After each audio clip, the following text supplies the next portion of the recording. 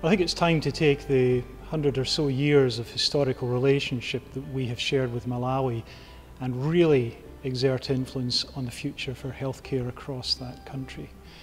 To support that, we've created, through support of Scottish Government, Wellcome Trust, and also in partnership with the MLW in Blantyre, Malawi, a new clinical translational research facility. Now, that facility is going to provide basic lab services to really deliver for the next generation. We've established a program of MSc scholarships whereby we invite two students each year for the next 5 years to come to Glasgow to study for the degree of MSc. Like coming here and getting education and going back to be able to translate the knowledge that we have learned here into action. I mean, it's serving the nation.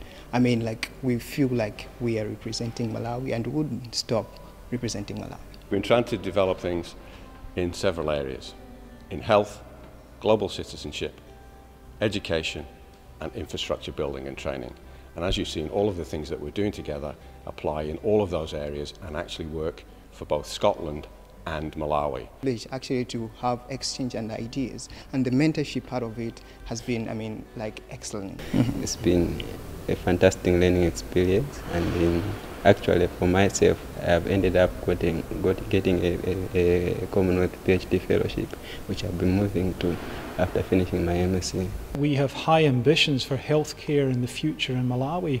What's maybe less obvious is that many of the problems in terms of poverty-induced disease are also faced by many of us working here in the west of Scotland.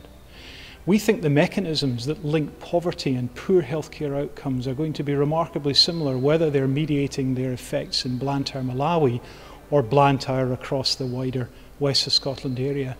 That, we think, means that we will deliver an effective programme which, going forward into the future, will be sustainable, will grow, will have impact both in Malawi and in Scotland. And also, there's a parity involved in this, in that people in Scotland and in Malawi will all benefit from these research programmes. And here we have Nelson and Transizio also learning some local culture, being educated by our cultural attaché, Alex Mackay.